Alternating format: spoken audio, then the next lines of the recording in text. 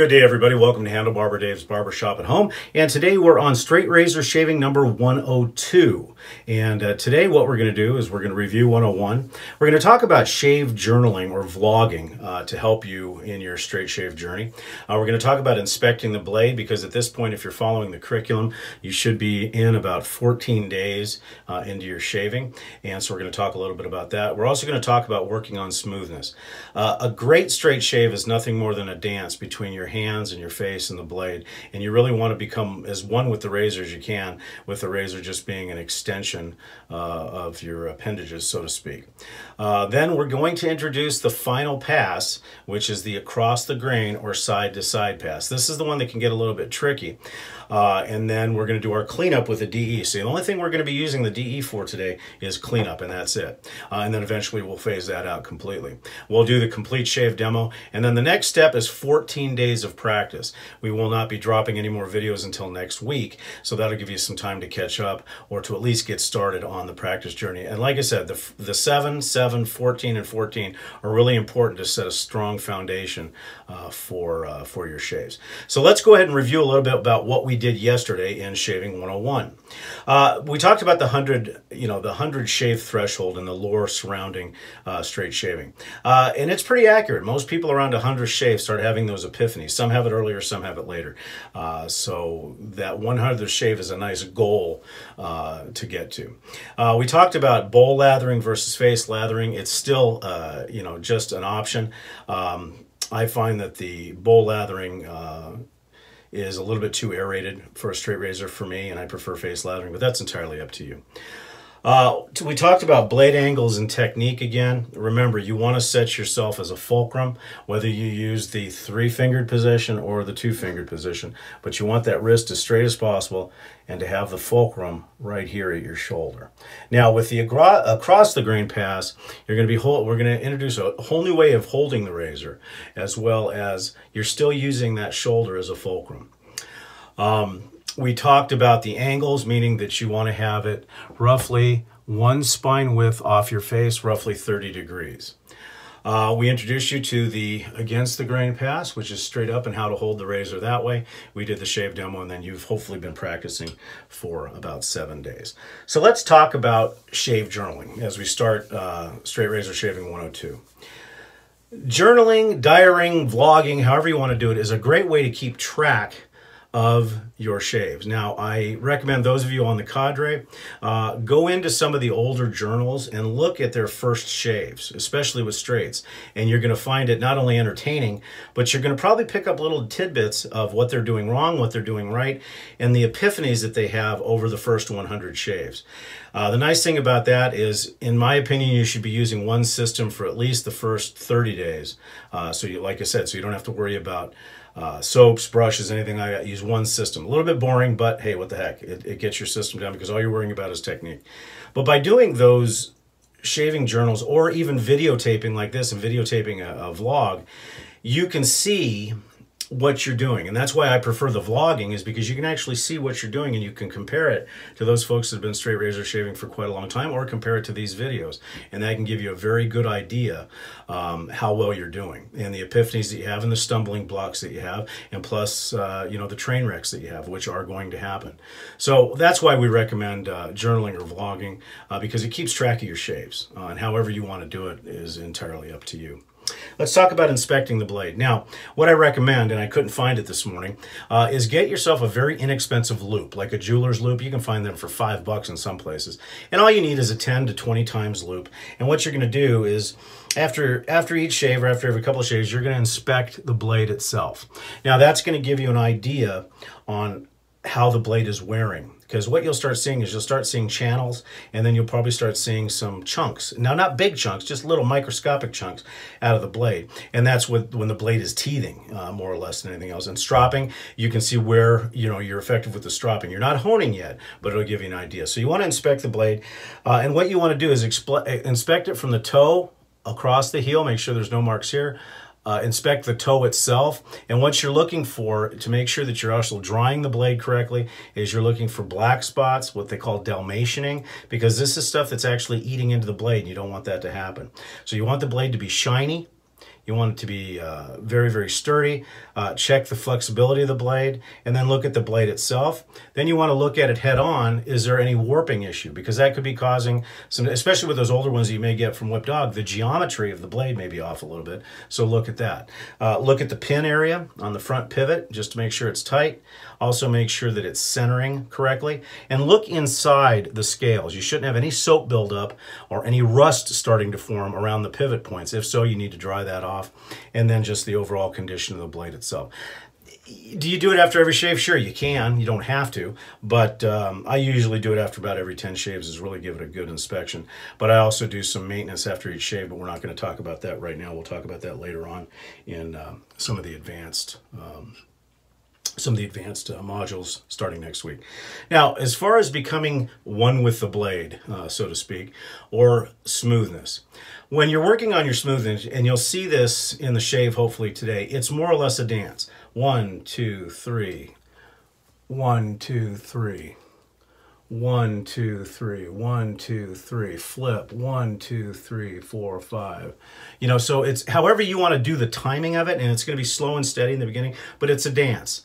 It's a dance back and forth, up and down, and across your face. Once you get that, you'll actually feel that this is basically the razor is an appendage, and you're just following your hand around your face. So that's what we mean by working on smoothness. Now, that means, you know, short controlled strokes, or once you get a little bit more experience, you can extend those strokes a little bit, but try to, you know, have a song in your head, play some music while you're shaving. All of that is going to help you with your smoothness, because the one beauty about music is music has beats. Those beats can be followed, you know, 1, 2, 3, 4, 1, 2, 3, 4, 1, 2, and you can get smoothness that way. And it's something I highly recommend, especially in the beginning. Now, there's two sets of arguments. One argument says, well, if I have music playing, I can't hear the blade. Not worried about whether you're hearing the blade right now. That will go and come further along where you want to feel exactly how efficient the blade is becoming.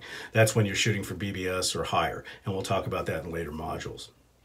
Okay, so now let's talk about the big thing. We're going to talk about the across the grain pass. Now, remember, once we get into beard mapping in SRS.103, that may change some of the things you're doing. We're going to do it on the assumption that it's the average, which with the grain is down, against the grain is up, and across the grain is side to side. Now, that may be different for you, and it is different in a lot of ways, because on the bottom part, across the grain is very, very difficult. We're going to do it up here, but then we're going to do a modified against the grain, which is across the grain for the final pass. So what I want you to do before you start anything is take your straight razor and flatten it out. Once it's flat, take your index finger and literally wrap the blade around your hand. So it should look like this with your finger up here. Because what you're trying to do is you're trying to create basically the most vertical position you can, because you're going to be shaving this way. This is the best way to do it, is just by really putting your fingers high up near the toe as you can, closing the scales, and then using the rest of your fingers for balance. Now, none of this is tight. This is very lightweight, but it'll help you with the across the grain pass. And what we're going to do is we're going to start at the top, and we're going to be coming this way. Now, I'm going to be doing it cross-handed because that's what I'm going to recommend. Then you're going to pull your ear up, come cross-handed here, and then a little bit along the gel line. And then we're going to switch back to the against the grain, or the against the grain, and we're going to go at an angle up towards your ear. And it'll make more sense when you see it. So that's pretty much it for 102.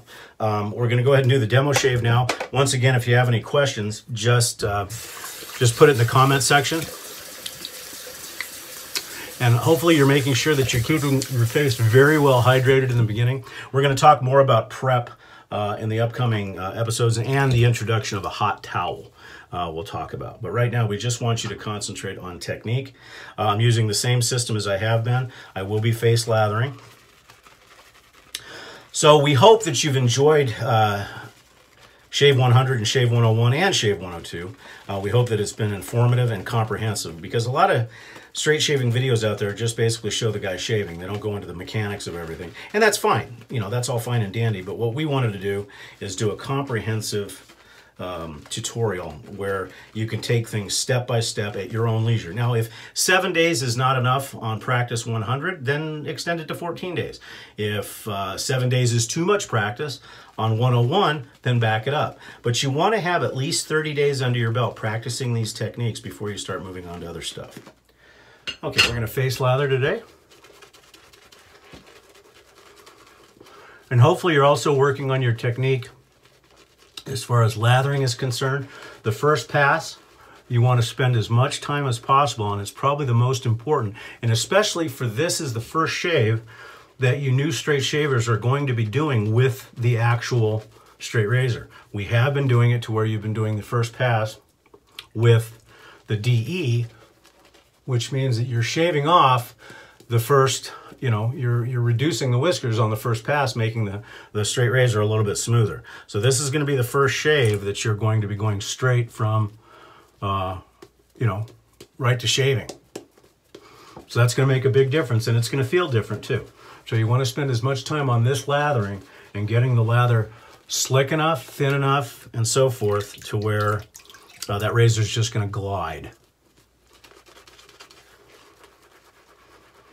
And incorporating that water into the pores and the face and everything else, and integrating that into the soap so it becomes that slick, reflective look that you want. And as I said, the lather for a straight razor should be a little bit thinner, a little bit wetter, almost to the point of breaking the soap, in my opinion, if you can. Now, depending on the soap that you use, you may never be able to break it, because there's some soaps like this that will take as much water as you want to give them, which is a good thing, because you can get that really, really super slick feeling. Okay, that's about ready.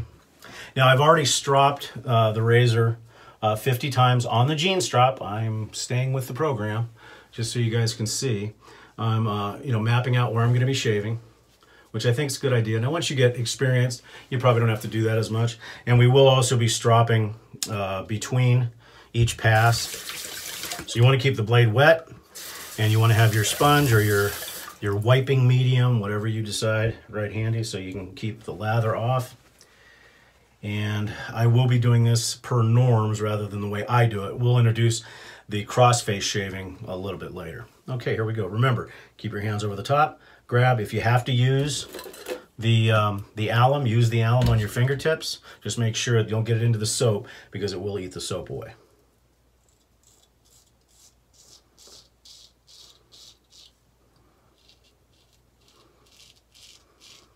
Don't forget to keep the blade wet and to puff out your cheeks if you need to.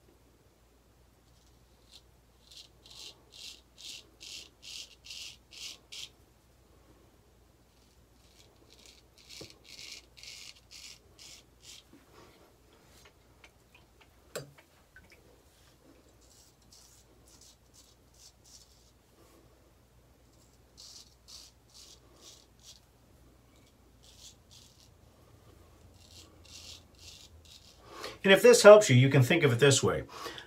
Stroke, stroke, wipe, wet. Stroke, stroke, wipe, wet. And that'll keep you, so stroke, stroke, blade fills up, wipe it on your sponge, wet it again. And that can help you. If that cadence helps you, that's fine too.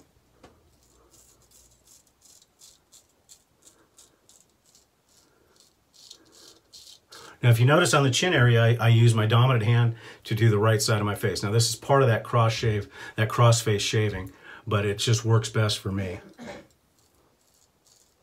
because if you're trying to do it this way, you're also blocking it. You can't see what you're doing. Where I think the crossface, you can see exactly everything you're shaving.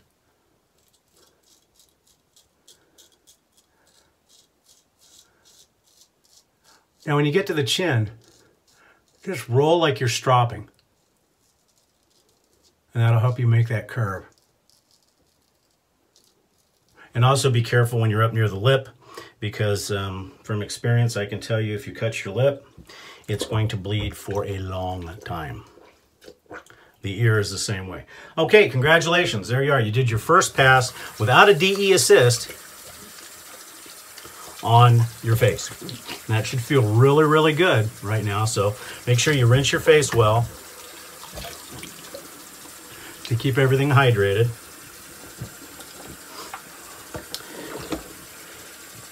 Go ahead and wipe your blade off a little bit.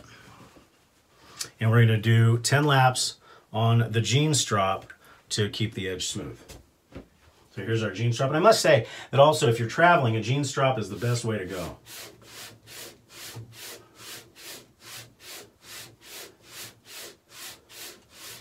Okay, there's 10. Now remember on the stropping, just to show you, slow and good pressure. 1, 2, 3.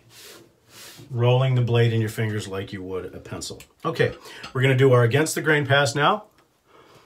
And for this, the paintbrush strokes should be more than enough, because you've really dug in to your follicles and gotten the hairs all ready to go and soft.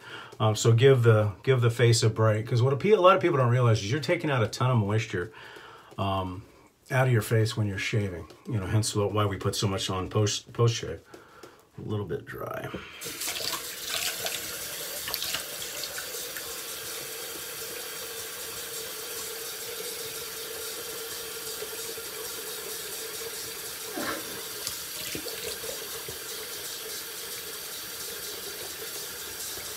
There we go.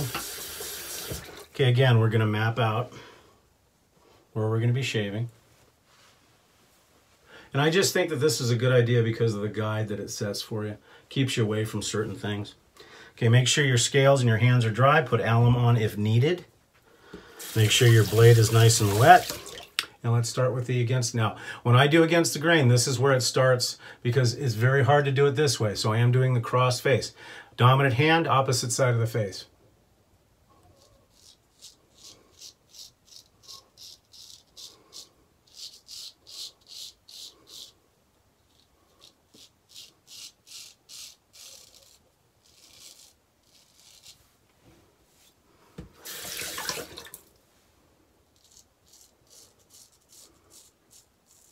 When we get into the beard mapping section, we'll talk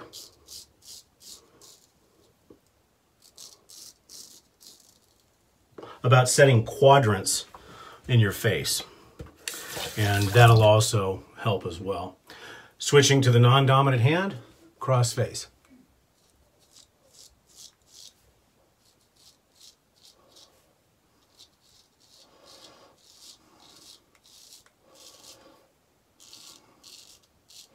Now with the ergonomics of your hands and your neck, that's where you're going to start feeling the hyper stretch, is what I call it.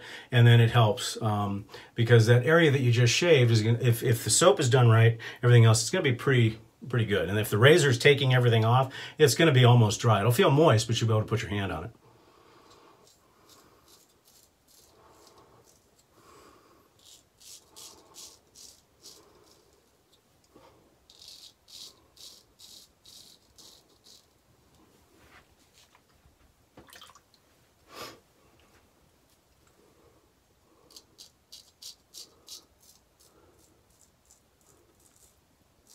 When you're doing it in this area where you've got curves, you're going to rotate a little bit, but rotate not at your wrist, rotate at your forearm.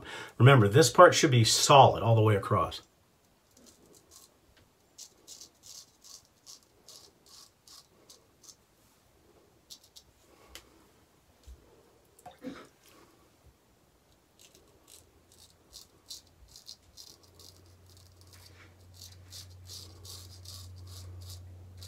And then, of course, if you're going to be shaving, obviously, the mustache area, use the front end of your toe work up this way, work up this way. Okay. Again, congratulations. You've now completed your with the grain pass with no DE assist. Go ahead and rinse. And your face should be feeling pretty slick at this point. However, if you're feeling any stinging at all, or if you're feeling a kind of a roughness when you do this, then that means you get too much pressure on the blade. Lighten up your pressure. Remember, you don't need to have any pressure. If the blade is cut well or honed well, it will just glide across the face. You need to have just a little bit of pressure as you're bringing it across your whiskers. Okay, so dry your blade off. We're going to go ahead and strop one more time between pass, 10 laps.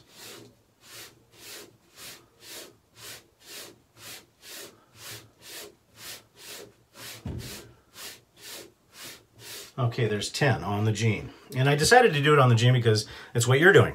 Yeah, you know, you probably don't have a strop yet. Okay, so we'll go ahead and wet your face again.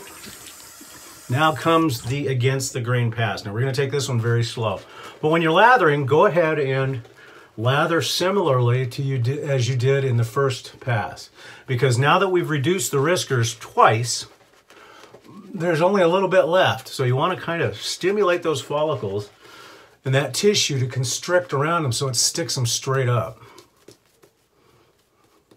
And then of course finish up with your paintbrush strokes.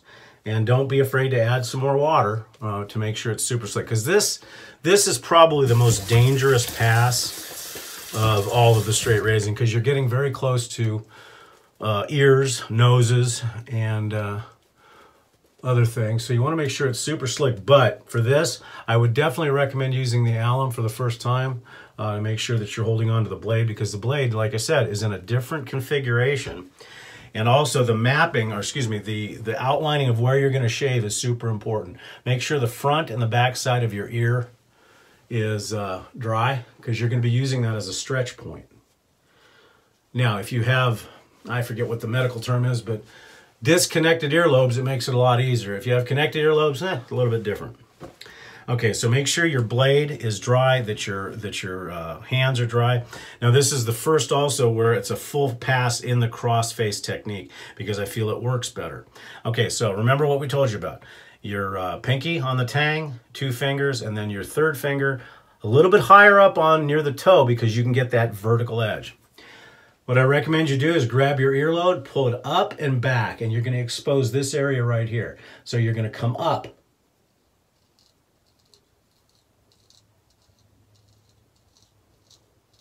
Very lightly, because that'll get that area. Now you're going to take your ear and you're going to stretch backwards, and that's going to stretch this while moving your chin. Come very lightly right here to get that area. Blow up your face, and then take your middle and your ring finger and start pulling backwards.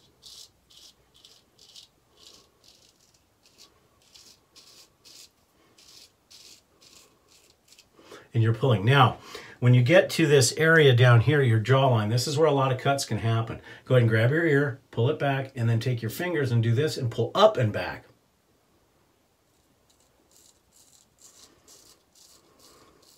Let go of the ear, stretch here.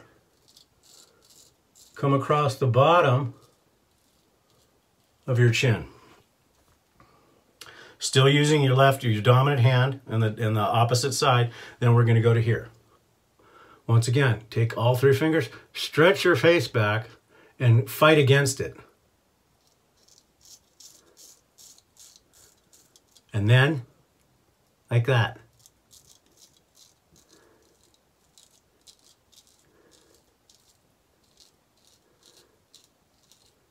Now I attack that in 2 sections because there's still a shelf there. So even when you do that, you got 2 separate angles.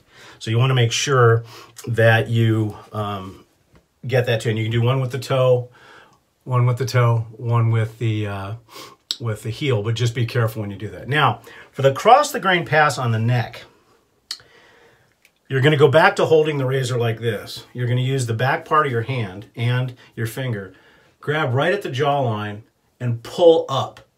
And what you're going to be doing is you're going to be going across the grain that way.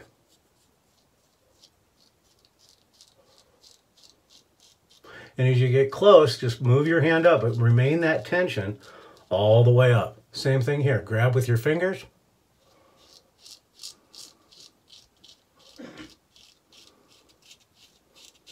And halfway up the face. Here, pull down.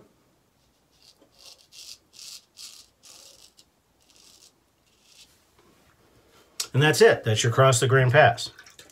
Do it again on this side. Switch hands. This is where it's going to feel really awkward on your non-dominant hand, but you get used to it. Again, pull the ear up and out, or push it in if it needs to flatten.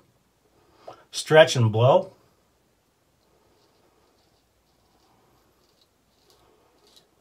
Same thing. Pull back on the ear. Make note of any moles or anything. Take your two fingers, pull.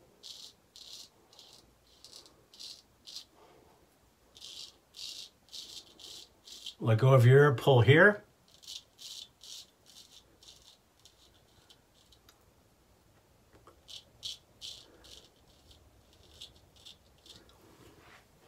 Wipe, wet the blade. Once again, back to your against the grain handle style. Take your forefinger, flatten it, and pull up.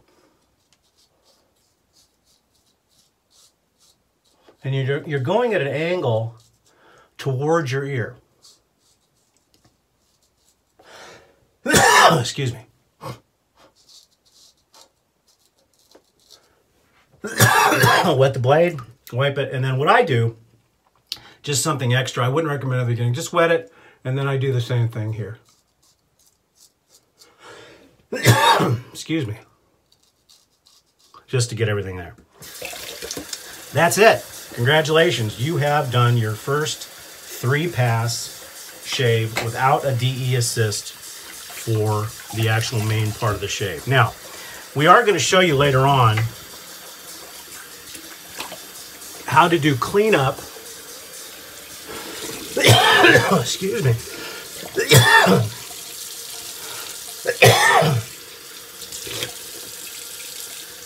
Excuse me, how to do cleanup with a straight razor. But for today, we're going to do cleanup with a DE. Now, traditionally, when you're first learning the cross the grain pass, you're going to have some whiskers here, some whiskers here. You may have a couple around here, and then right in the Adam's apple area, probably from the points of your chin all the way down and then across. Now, we're going to show you how to do that with a straight razor later on. Those are some advanced moves, and those will cut you if you don't do it right. So today, what we're going to do is just put some lather back on, and we're going to do some good old-fashioned DE strokes. Now, if at the end of the day, it's your shave, at the end of the day, if you don't want to ever do cleanup passes with a straight, don't do it with a DE. Doesn't matter. But, so holding them very lightly, just come across the grain. And then if you want, you can do your J-hooks, do your blade buffing.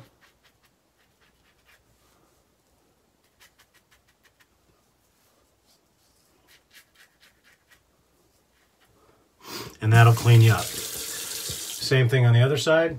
Now try, even though I know it's tough, try to switch hands. So you still get used to that using both hands.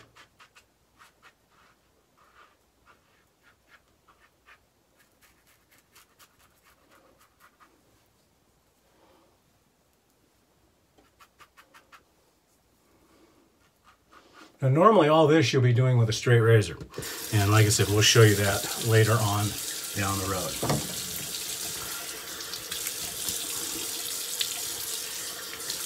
Now, what I would do at this point is introduce alum to the mix. Wet it, put it on your face. How's it feel? Is it lighting you up? Is it not lighting you up? Because for the first 14 days that you've been shaving, I guarantee you've got irritation. But by now, your technique should be getting fairly good enough to where you don't get it. But use the alum, see how it feels. Leave it on for a few seconds.